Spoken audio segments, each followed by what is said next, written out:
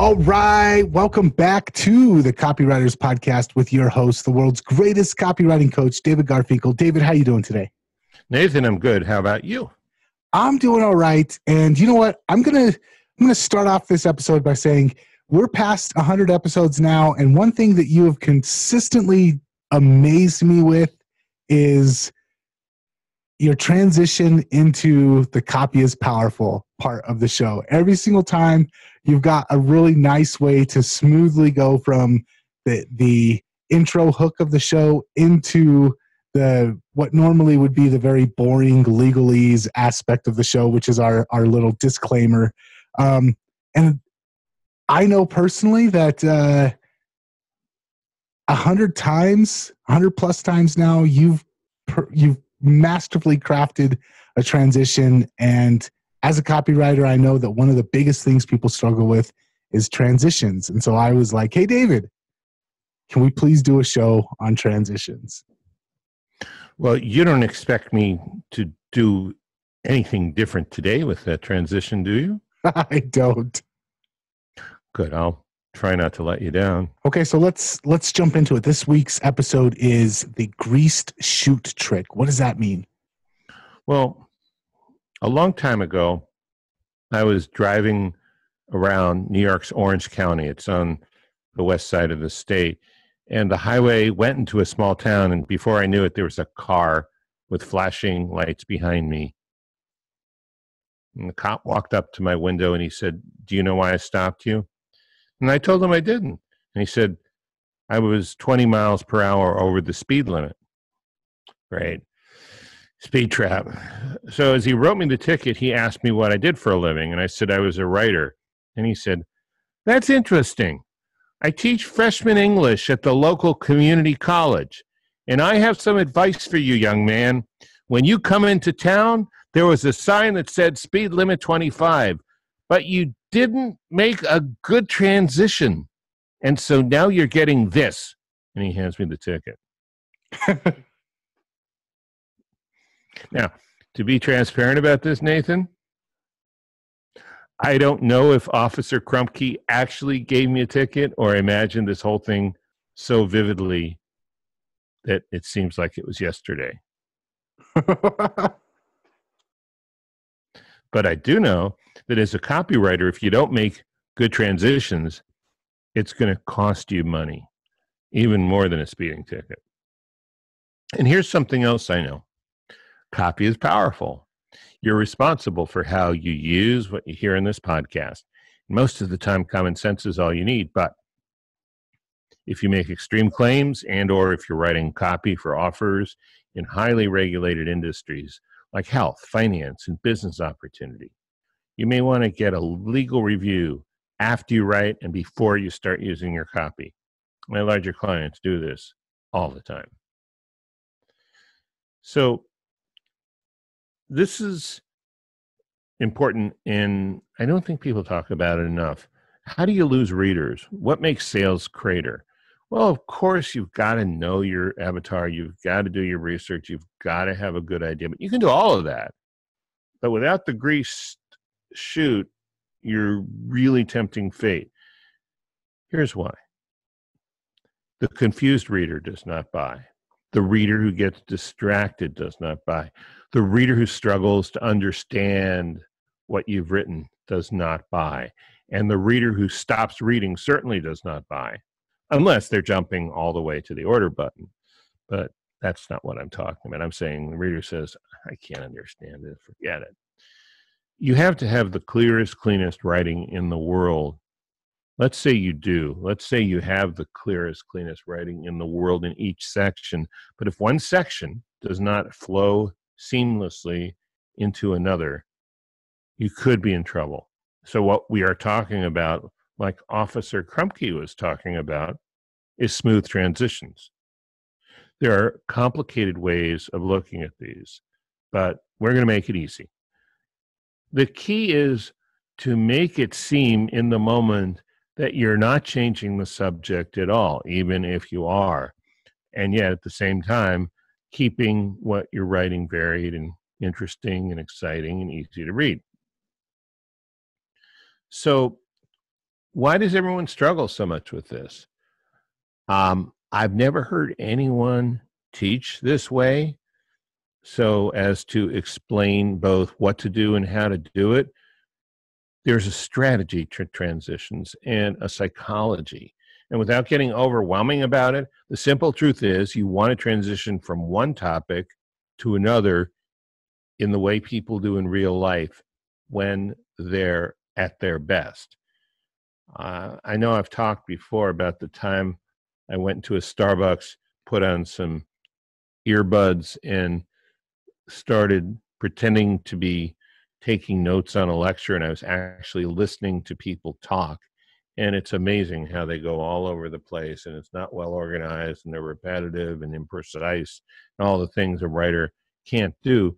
But there are certain things they do to transition from one part of a topic to another that we can use in our copy. And I found, in fact, that there are three main ways people do it in everyday conversation. So, yeah. Before we jump into the three main ways, I think a big pain point that a lot of copywriters have, even long-time copywriters, is that when we learn how to write copy, we usually learn it we need to have this section. First, we have a headline, then we have a hook, then we have a benefits, and then we have a bullet points. We're taught the pieces, but we usually aren't taught the glue that holds those pieces together. And so a lot of times it's kind of like an awkward jump, because there's like a hard stop and then a hard start to the next point of the sales letter. Yeah, that's absolutely right. We need to learn that structure first, or the copy is going to be all over the place. And yet the one piece that's missing is, how do you connect it with the glue so it just seems seamless, and one section seems perfectly well connected to another. And that's why this is a great idea on your part to do this. And I think that's why it's so necessary. So let's say there are three ways to do it. And to demonstrate these, I'm going to take two paragraphs from an imaginary sales letter I haven't written yet about my own services, about critique services. And I'd say these paragraphs are on their own pretty good, but they really have nothing to do with each other. And then I want to go through three different types of transitions with examples, and we'll see if we can join them together so it just seems like they're peas in a pod. And it's not a mutated pod, it's a smooth pod, because there are all kinds of pods, you know. Okay, so here's paragraph one. When you write copy, often you're so close to it that it's hard to see the forest for the trees. Sometimes it's all forest, too general, and sometimes it's all trees, too mind-numbingly specific. I think I shouldn't have pronounced the B in numb, right? Mind-numbingly specific. And here's paragraph two. I've done critiques for writers in 8-figure companies, and I've also boosted the selling power of copy for one-person companies. It doesn't matter to me whether you're internationally known or only in a narrow niche, because the important thing is that you are delivering an effective sales message to one person at a time. Okay, those are both good. They have nothing to do with each other, do they? No, that if in the average sales letter, that would be the thing where I hit a hard stop and all of a sudden it feels like a jerking motion into the next section. Okay, so let's see if we can smooth it out. Because the first paragraph, it's about writing at a 30,000-foot view versus writing down in the weeds. And the second one is about the size of companies my clients have. And on the face of it, they have nothing to do with each other. So the first kind of transition to make this a greased chute, and obviously you want to make the whole sales piece a greased chute, but now we're just talking about the transition from the first paragraph to the second one, or from any one paragraph to any other when you've changed your subject. The first kind of transition is a logical transition. Now, logic is very compelling in moving the reader along, but it can also come across as incredibly stuffy or cold or distant, or I'm going to say a really bad word here, Cartesian. And so how do you use logic effectively without coming across as stuffy or aloof? And the answer is by using ordinary sounding phrases that set up a rational sounding transition. Logic is also very credible. It appeals to the rational mind. So by using a logical transition, you boost the credibility of your letter a little bit. So here are 4 phrases that are seemingly very logical. First one is, the reason I bring this up is, okay? And now we're talking about a reason. Second one is, therefore, which is part of a concluding argument. Third one is, here's why this should matter to you. The word why has to do with a reason. And the fourth is, I'm telling you this because, and because, again, implies a reason. Now, notice that every one of those are things people say all the time. Maybe not therefore as much, but the other 3, the reason I bring this up, here's why this should matter to you, I'm telling you this because, all of those are fairly everyday conversational speeches. They don't sound like they're, out of Professor Dingle Dunderhead's logic course or anything.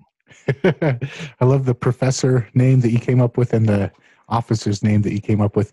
What I really like about those transitions is I see people, especially when they're struggling for transitions, sometimes they'll write like a whole paragraph or 2 paragraphs to try and transition from one section to another. And you did it with like 4 words. Yeah, thanks. So let me use one of these in those 2 paragraphs, and let's see if they fit together a little better. When you write copy, often you're so close to it that it's hard to see the forest for the trees. So sometimes it's all forest, too general, and sometimes it's all trees, too mind-numbingly specific. I'm telling you this because I've done critiques for writers in 8-figure companies, and I've also boosted the selling power of copy for one-person companies. It doesn't matter to me whether you're internationally known or only in a narrow niche, because the important thing is that you are delivering an effective sales message to one person at a time. Yeah, it totally joined those 2 almost separate ideas just by saying, I'm telling you this because. Right. Now, it doesn't really make much sense when you think about it. The logic doesn't make much sense. It doesn't matter. It's like, I want to get this point across, and I want to get this point across, and I don't want to lose you in the transition. Mm-hmm. And the reader just naturally kind of dips from one end to the other. It's not like a hard stop there. Cialdini did an experiment, which he talks about in his book Influence, where there was somebody standing in line to use a Xerox and a photocopy machine. And they would say, could I get in front of you? And most of the time people would say, no, stand in line like me. But if they said, could I get in front of you because I'm in a hurry? They would go, oh, yeah, that makes sense. Sure, go ahead. Sometimes the word because is all it takes. Mm-hmm. Imagine the person came in and said, I'm in a hurry. Can I get in front of you? You'd probably say, screw off, right? So, but when you use the word because and use a nicer tone of voice, it's going to make a difference. All right, let's move on to the next one. The next one is the comparison transition. And this is like using a metaphor, but it's a lot simpler, and frankly, it's easier to do. It's a powerful technique. And rather than a metaphor, it's technically called a simile. That doesn't matter. I just want to give you a frame to understand what you're about to hear. Here are the phrases. And just like, in the same way that, or you could say it a little differently, and it's really no different than, but this is only the tip of the iceberg. Okay, those are your comparison transitions. and they're great for connecting paragraphs that aren't too much like each other by inventing a little similarity. So let's try one out with our 2 paragraphs. When you write copy, often you're so close to it that it's hard to see the forest for the trees. Sometimes it's all forest, too general, and sometimes it's all trees, too mind-numbingly specific. And just like you need to shift gears from the forest to the trees, many times I've shifted from working with a giant organization to working with a small business in the same day. You see, I've done critiques for writers in 8-figure companies, and I've also boosted the selling power of copy for one-person companies. It doesn't matter to me whether you're internationally known or only in a narrow niche, because the important thing is that you are delivering an effective sales message to one person at a time. What do you think? All right. I'm going to give you a little bit of pushback, and not really pushback. I'm going to say it works, but I think that depending on what it is that you're trying to transition, maybe one size doesn't fit all, and sometimes you have to figure out, does the logical one work better here? Does the comparison one work better here? Or does the third one that we're going to get into in a second work better here? I think that's a great point, and I agree with you. I was trying to shoehorn this in, and yeah, you need to try a lot of different ones till you find the one that works best. But between 2 other, if we had endless time and we had endless paragraphs, between 2 other paragraphs, a comparison transition will work perfectly. So it really depends on what the situation is. Yeah. All right. So let's go to your transition type number 3, which is random phrases that work.